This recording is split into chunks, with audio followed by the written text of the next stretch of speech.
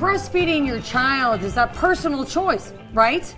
Well, we have a mother joining us now who says she was told she couldn't breastfeed her 1-year-old baby, and she fought back. I'd like you to welcome Rachel Rainbolt to the show.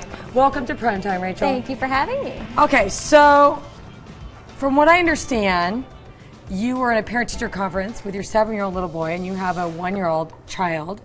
And during the conference, you started breastfeeding your child, and the teacher got upset. Yes. So tell us the whole story. Yeah, just like you said, it's a weekly required homeschool meeting with the teacher. And of course, I have my 1-year-old as well. He started to get kind of distracting and wanted to eat, so I started to breastfeed him, and then instantly he was silent and calm.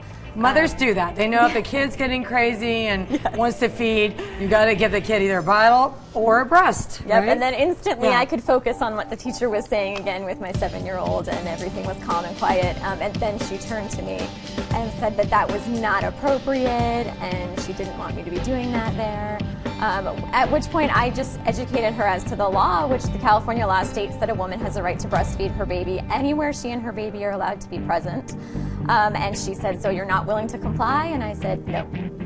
Okay, well, wait a second. Why was she so upset about it? I don't understand. I don't know. She didn't tell you, like, why it bothered her? No, she just said it was not appropriate. What if people stare? We were the only ones in the room. Okay, well, let me ask you this.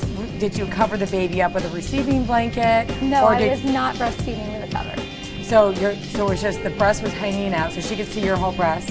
Well, I mean, there are a lot of ways to breastfeed so that you're not totally hanging out. I mean, I wear 2 different shirts, so one goes up and then one goes down, so all the skin is covered. Most of the time when I'm breastfeeding, he's in the pouch or the carrier, and then you really can't see it. Well, yeah, I breastfeed 4 babies, and you can master that so nobody knows what you're doing. This is my 3rd, so I know what I'm doing by now. So there was no skin exposed of your breast? No more so than would be exposed like in a regular shirt. And that upset her? It upset her.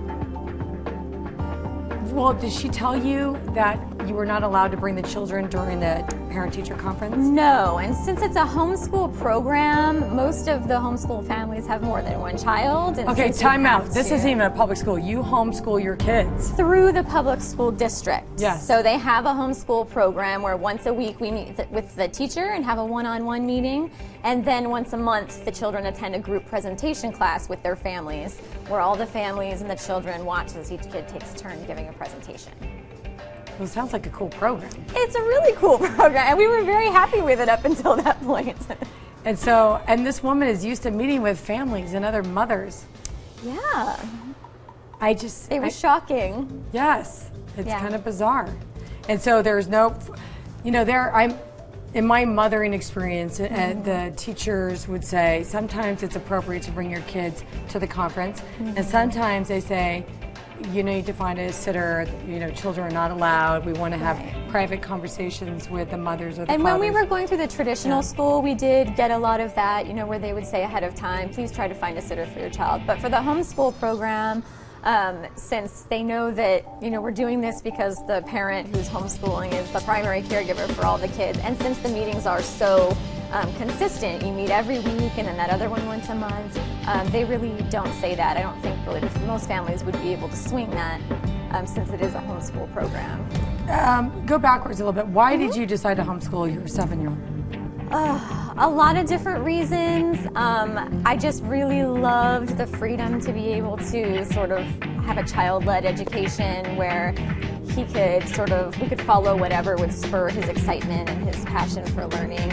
And I felt like I had the background and the time and energy to be able to give that to him. You have a master's degree, correct? Yes, and then using the district, going through the district to homeschool, gave us that extra structure too, where we could make sure that we were doing the same amount of work that they were doing in the school.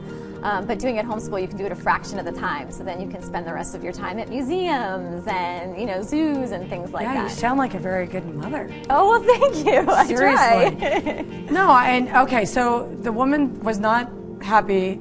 No. And so then what happened after that? She asked you to stop. Did she stop the meeting? As soon as she said, so are you willing to comply? And I said no. Then she turned and went. She was in the middle of a sentence with my son when she turned and started the conversation with me, and then she sort of turned back and continued with what she was doing with my son. And I get that you'll, run into people who are ignorant to the law or things like that in your life, individuals. So I don't so much mind having to educate an individual person. But the real shocking part, and the reason for all of this right now, is that I went, above her to the district, and they supported her personal views in opposition to the law. Okay, but she did finish the meeting. She didn't stop the meeting. No, okay, she finished. She did finish it, which I'm surprised you didn't just get up and walk away. But I would have been upset. Well, it was about my 7-year-old, and I was Yeah. trying to stay very calm because I didn't want him to feel uncomfortable or penalized. Another good mother judgment. I love it. you. Everything you're saying makes me believe you're a great mother. Okay, so then you complained. You obviously thought about it more and more, and you complained to the district, and they decided that she deserves to have her own rights. And what? Tell us more. What happened? Well, I sent in a letter stating that, I assume that she just wasn't familiar with the law. Here's what the law is. Can you please inform her that I'm sure the district's policy is to, allow breastfeeding mothers to breastfeed on school campuses in accordance with that law. And they didn't respond to me, so I elicited the support of the San Diego Nursing and Public Task Force, and they sent in a letter, and the district finally responded to them, saying we balance following the law with ensuring the safety of all of our students, and we're going to leave it up to each individual teacher to decide if they want to follow that law. Wait, time out. Safety. When has breastfeeding been a dangerous thing? When Would I you saw just that spill a lot of word- milk and someone slipped on the I don't ground? think anyone's ever been taken out from being a bystander to a mother breastfeeding her baby. Yeah, they use the word safe, that they have to keep the kids safe. That's bizarre. Very, very bizarre. So then the district called me and informed me that my son would no longer be allowed to participate in the group presentation class. Why? Because of what had happened. Exactly. I don't know why they would penalize him. Because of what had happened, because you complained or because you breastfed in front of the teacher? They said that if you cannot guarantee us that you will not ever be breastfeeding your baby in that class, then he cannot attend that group presentation class, and he will have to give his presentations in private. And I couldn't, of course, guarantee that I would never have to breastfeed my baby. I didn't intend on bringing the baby to every one of those classes, but I guarantee that it would never happen, being a mom of 3 and not having a nanny or anything like that. There are times where he might have to be there. Well, yeah, you're a mother 3 and you're homeschooling your children. Yeah. Jeez. Yeah. Now, what happened? You got this letter. What did you do? At that point, I filed a complaint with the Department of Fair Okay. Employment and Housing. We're gonna take a quick break and we're gonna come back and we're gonna find out this interesting story, what your plans are to do next. We're back with Rachel Rainbow, who says she was discriminated against for breastfeeding her baby. All right, Rachel, we talked about the district telling you that you were not allowed to come to their meetings if you could not guarantee that you would never, ever breastfeed your baby. Which Right. you're a mother of 3 and you homeschool your children, and you said, well, I'll try not to, but I can't guarantee that. Yeah. So obviously, how did you feel when they told you that? Awful and shocked. I mean, the law is so simple and so clear, and like I said, I can sort of handle one person not understanding the issue, but for it to go up through the powers that be at the district, which is an institution that's charged with the well-being of children, you would think this would fall in line with that. For them to come back and say that was very shocking. And to reiterate, folks, Rachel was covered. Her breast was not exposed. She's a professional mother who's breastfed many, 3 children. So it's really bizarre. Well, and it's up to each baby and mom to decide for themselves how they're comfortable breastfeeding and what arrangement is comfortable to them. Just like, when you wear a shirt, some people are more comfortable with it being more low cut than others. So that issue, it really even is completely moot because some mothers might expose more than others, but that doesn't mean that they have less of a right to breastfeed than the mom who covers. So tell us the law that gives you the right to breastfeed. The law says that a woman has a right to breastfeed anywhere she and her baby are allowed to be present, and that's it. So there's no condition on you have to wear a hooter hider, or there's no condition that there can't be other people around. It's really simple and clear.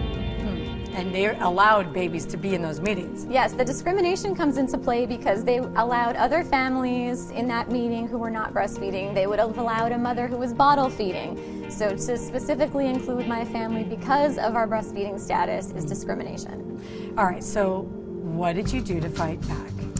Well, so then I filed a complaint of sex discrimination with the Department of Fair Employment and Housing, and they are the body that's charged with handling cases of breastfeeding discrimination. So we have been quietly working through that process since April when this happened, and then I was just informed that they are going to side with the district.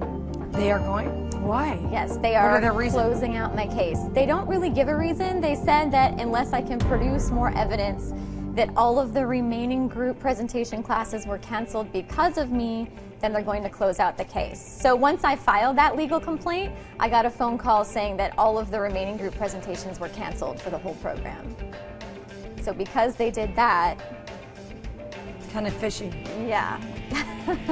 Unbelievable. Are you planning to sue? I have no plans of suing the district. I don't get any money from this. I wish you could get paid for doing the right thing, but you can't. All that we've been asking is that they create a policy and publicly state it that says that they're going to follow the law, and they are just absolutely sticking to their guns. So right now we are really exploring all of our options. We've been sort of in contact with the ACLU trying to figure out where we want to go from here. Oh my goodness. Are you still breastfeeding? Yes. Yes. I mean, after that initial incident happened, I felt so ashamed, and you feel just awful and then guilty about my older son. Well, about my older son having to be put in that position because he's now being penalized for something that he had nothing to do with. But I look at my baby and I just have to stick with it. Oh my gosh, this is so archaic. Women have been breastfeeding babies for what? I know. Millennia. Hundreds, yes, of years. I mean, and then some. So it was like, what is this? This is the 21st century. It's amazing. It's mind-blowing. Look how far we've come, yet women still can't breastfeed in public when they want. It's pretty crazy. And it's a woman's issue, and then it's also a children's issue. Like, the baby has a right to eat. Right, and it's proven it's the healthiest form of feeding your child. Yep. Proven. Beyond a shadow. Yes, not disputed. No. Let me ask you, you had stated once that you were bullied when you were a child. Do you feel bullied here? Absolutely. Absolutely. When it first happened, and then as it went up through the district, and I still just kept getting, those messages back that they were not going to, support my legal right to do so, and that I needed to just drop it and quit breastfeeding on campus and go away. Absolutely, it brings up all those feelings, when you're a kid and people try to take away all of your power. But I think just from my journey of becoming a mom, I really learned that in order to advocate for my kids and help ensure their well-being, I have to be willing to stick up for myself and then in turn for them. Have you reached out to the woman who asked you not to breastfeed? I have not. I have consistently said that I have no ill will toward her. I genuinely wish her the best.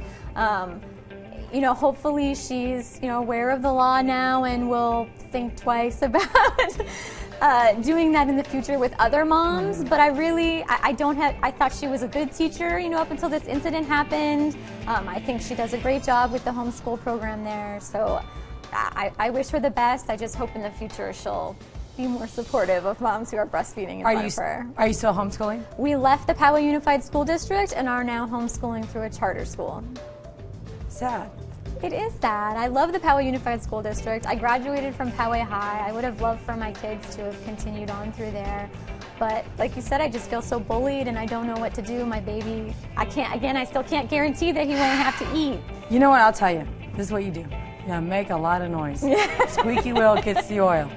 Well, that's why we scheduled a nurse-in, and all of the moms came to try to make it so that Tell we us couldn't about be that. ignored. Well, we scheduled a nurse-in in front of the Poway Unified School District offices, so we wouldn't disrupt an actual school going on. And we had 120 moms RSVP to say they were going to come. A lot of news, media outlets came, so that we could really bring some attention to this issue. I'm not the only mom that has ever gone through this. I think a lot of moms just, sort of experience these discrimination cases and then walk away and feel disempowered and ashamed. Absolutely. You feel like this is bigger than them, right? Yeah. I just really want to speak to the district, asking them to make that policy, but also to all the moms out there, just so that they know, it's not okay if this happens to you, and it's not right. Well, thank you so much for coming. Thank you to Primetime, and here on this show, you have a voice. Thank you. You have a voice. Thank you so much. All right. Well, good luck to you.